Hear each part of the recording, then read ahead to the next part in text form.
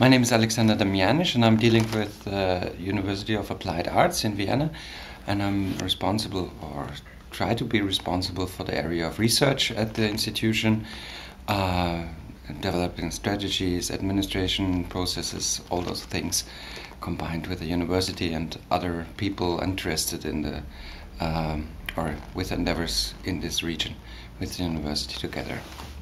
I think a lot of units in the university are interested in developing and also teaching about the knowledge of producing a book and about what you have to take care of.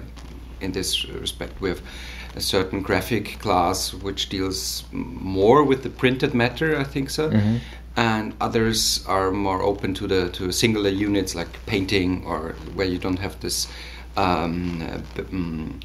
Benjamin problem of this reproducing fact. But I think it's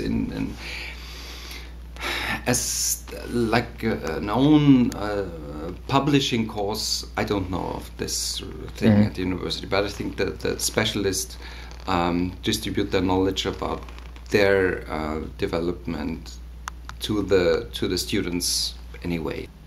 Publishing in a sphere where you don't, or where you actually have very limited readers, which I find very interesting, is like for applications, for example. And those are kind of you have a specific reader in point of view when you write it, and this is something that it's not published. It's actually there to not to be published. It's something hidden or very, very secret, because a lot of ideas are there, hidden in there.